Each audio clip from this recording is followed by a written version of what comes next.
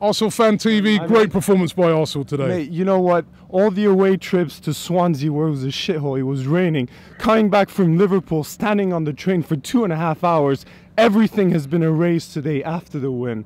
I'm just ecstatic. What was the difference today? Because, that performance today was complete, right from start to finish. Yeah.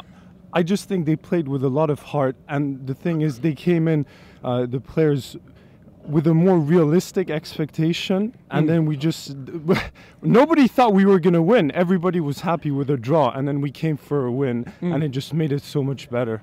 I lost my voice, I'm sorry. I sung out throughout the whole game. Who were the players for you today that stood out? You know what? Sanchez! I'll be honest. I really want to see Sanchez score in one of the big. Hopefully, he can score against Man United. I just really want to see him score. But regardless, he played really well. Ox, I think it was a shame that he took him off, but he played a really good game. And Coquelin has really shown today that for the big game, he is there.